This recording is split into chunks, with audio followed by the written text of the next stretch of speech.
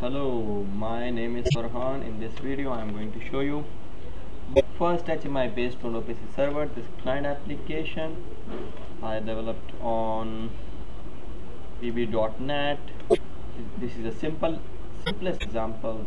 It is just writing and waiting values to and from OPC Server. It has only few components: pump, start run button, tank, and the OPC Server I use for this client application is server ex, and it is updating the values of this client application. It is also writing the values. One means true and false. To verify that it is working properly, let us open OPC quick client application.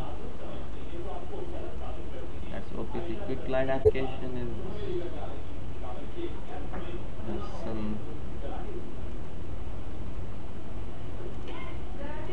these are the tags which is updating in my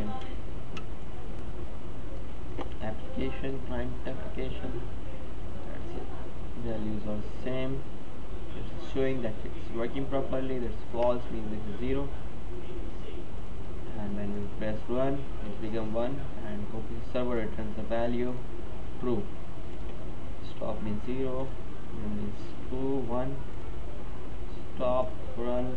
This tank level is increasing and this value is increasing.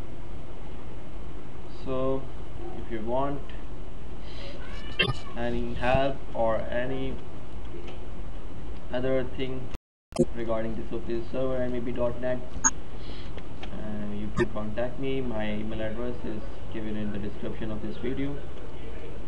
So thanks for watching this video.